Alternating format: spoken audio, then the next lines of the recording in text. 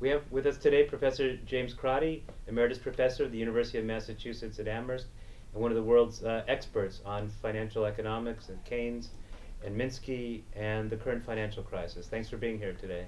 It's my pleasure, I think. I wanted to talk to you about this paper you wrote on Rainmaker financial firms, and the precise title is How Bonus-Driven Rainmaker Financial Firms Enrich Top Employees, Destroy Shareholder Value, and create systemic financial instability. So first off, I just wanted to ask you, what is a rainmaker? This paper, which has a very long title, is specifically about the compensation structures, how they pay important people in critical Wall Street financial firms. So rainmakers refer in this paper to anyone who has a lot of decision-making authority, a lot of influence on what the banks are doing, who raises a lot of funds for the banks. So it refers to traders, the people who buy and sell partly for clients, but also very heavily for the banks themselves. So they're the gamblers.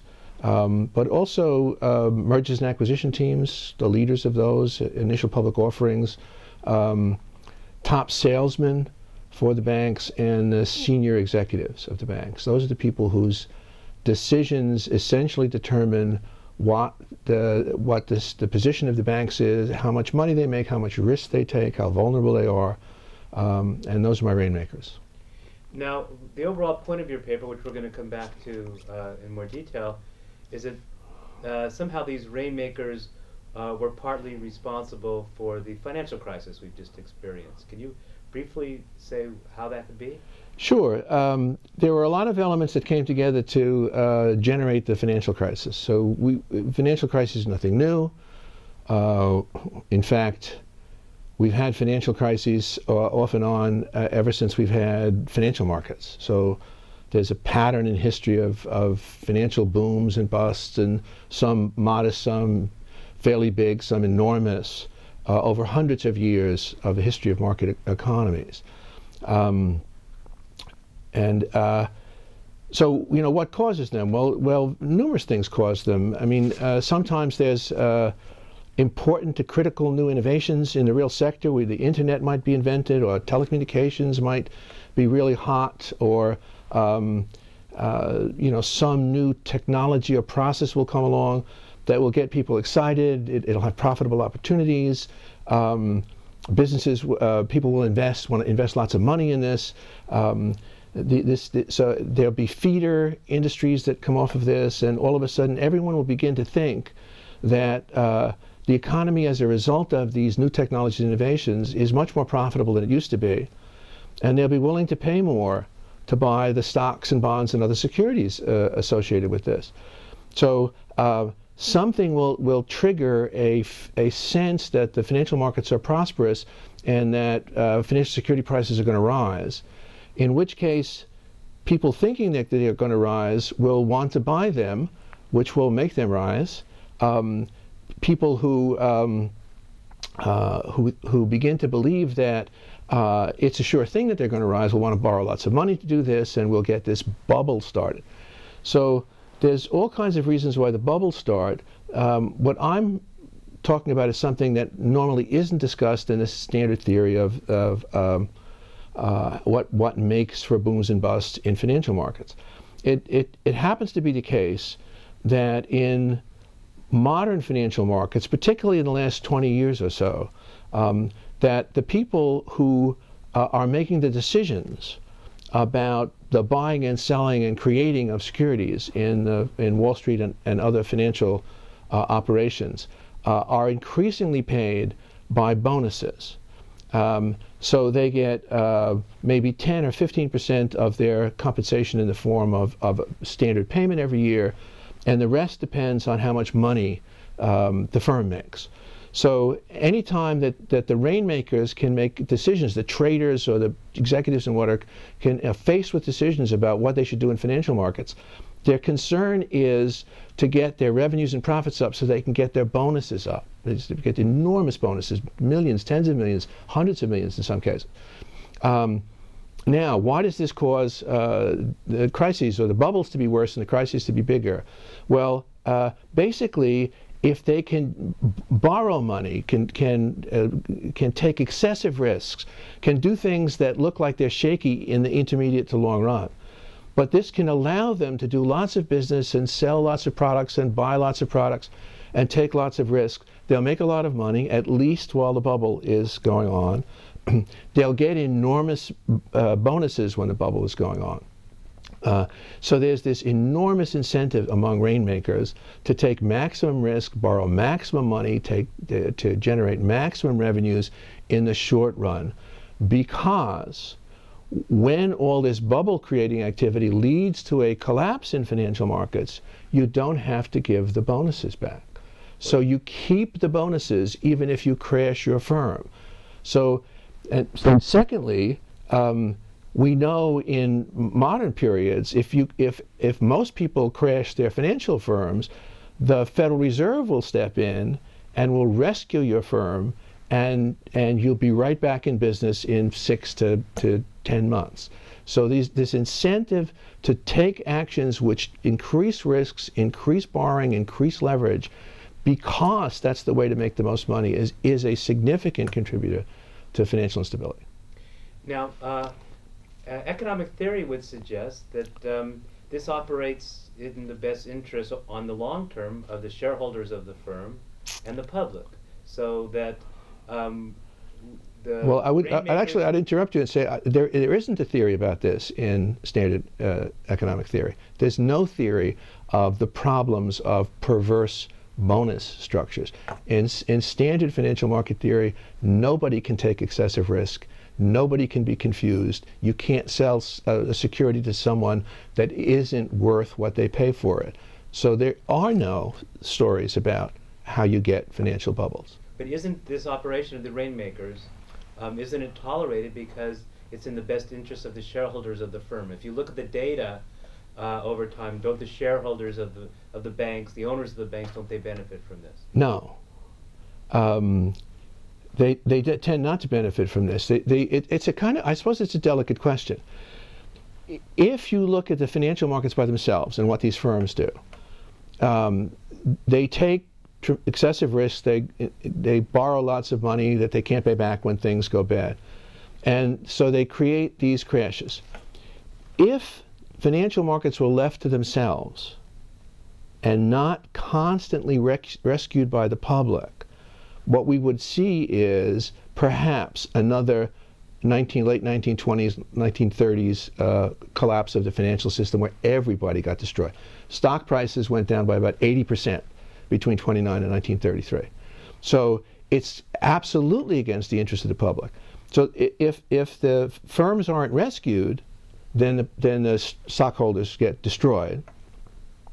If the firms are rescued, they're rescued with taxpayer money, and we just build up a bigger bubble.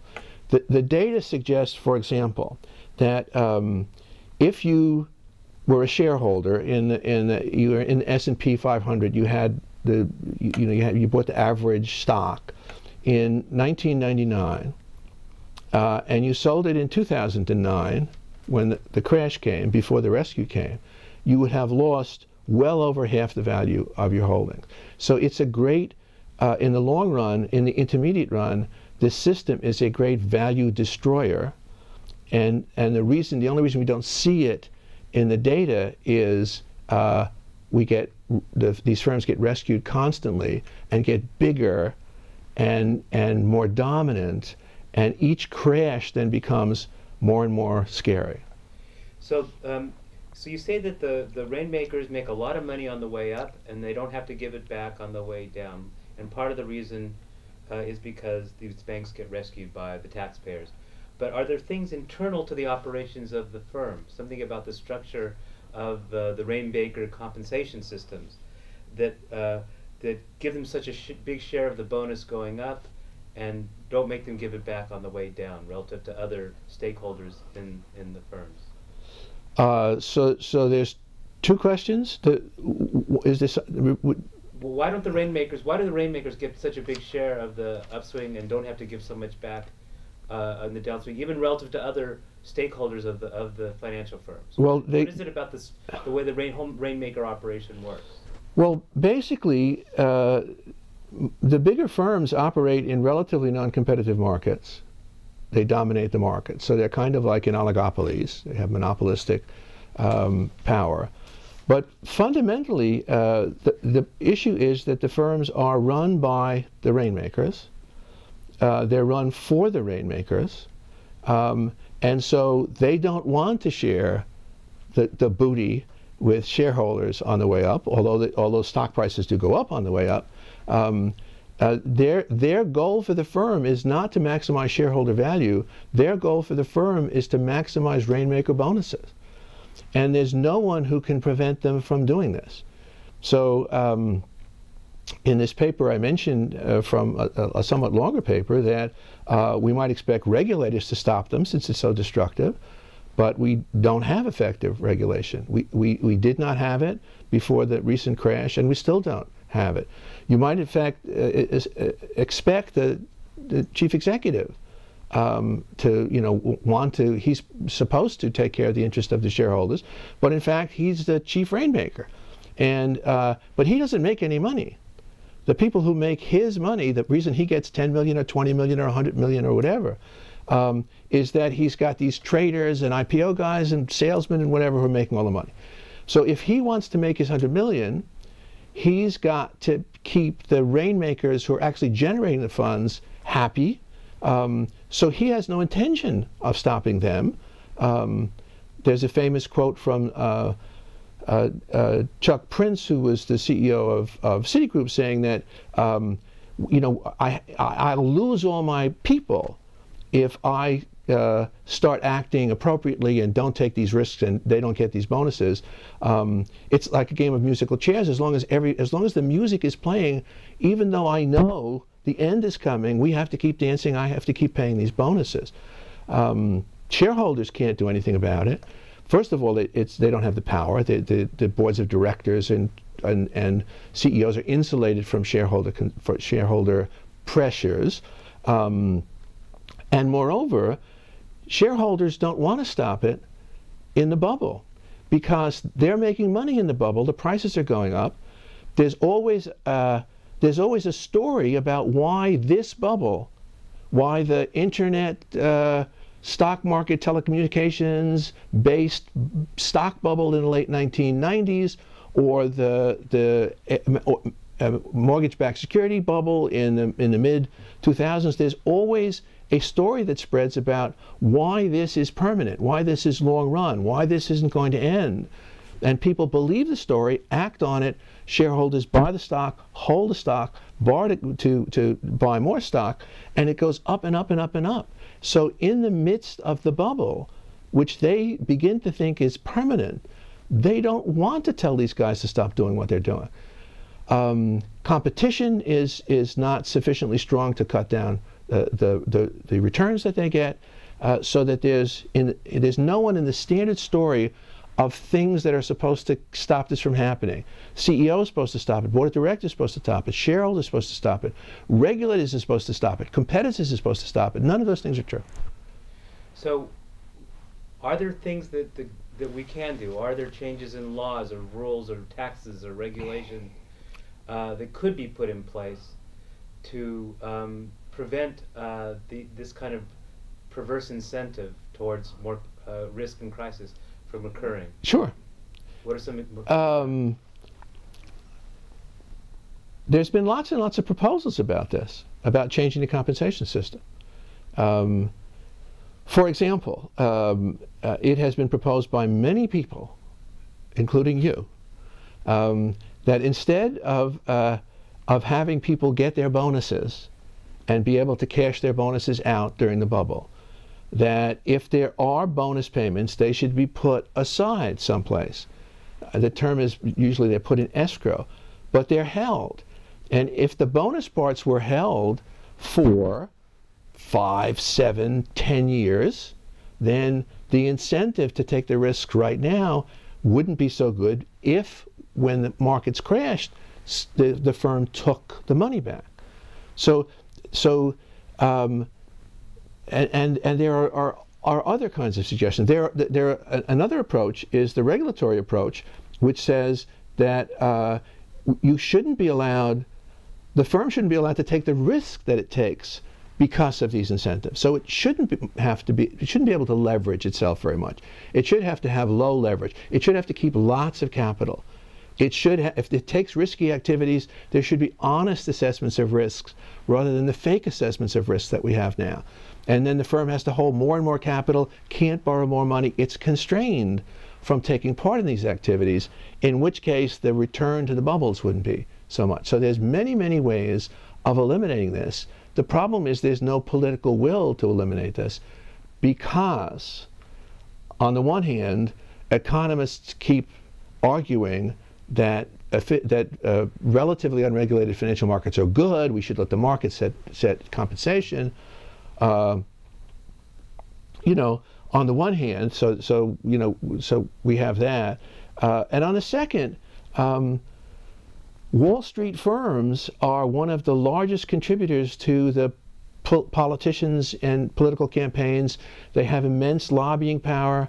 They give everyone money to the people who are going to decide on the regulations of politicians. They give them money to run their campaigns. They surreptitiously or in a hidden way, they offer marvelous job opportunities to congressmen and to their chief staff, and because so they don't want to irritate Wall Street. So nobody will do it. It's easy to do. No one will do it. Well, the banks themselves say that if you impose some of these taxes or some of these regulations you described, that then the Rainmakers won't be able to make as much money, and they'll go somewhere else. They'll go to London, or they'll go work for hedge funds, or they'll go to Germany, and U.S. banking system will become less competitive, and that will be bad for the economy. What do you say to them? Well, I'd say that we should get a big blimp and run it over Washington and let smoke come out the back that says, go. Okay? Go. Stop destroying us. Stop distorting our economy. Stop giving all the wrong signals to people coming out of schools that they shouldn't be scientists and technicians and doctors and engineers, but they should basically gamblers on Wall Street. What the Wall Street guys are doing to us is destroying our economy. I'm sure you've noticed that economic performance in general has been really bad. The economy isn't working for ordinary people anymore. It's a complicated story, but part of the reason is that our financial markets are too big, they're too bloated, they're too risky, they do the wrong things, they suck up all the profits, they suck up all the talent, they crashed the society, they caused in the crashes of the economy, caused the budget deficits that we're all so concerned with. Go. Thank you very much. You're welcome.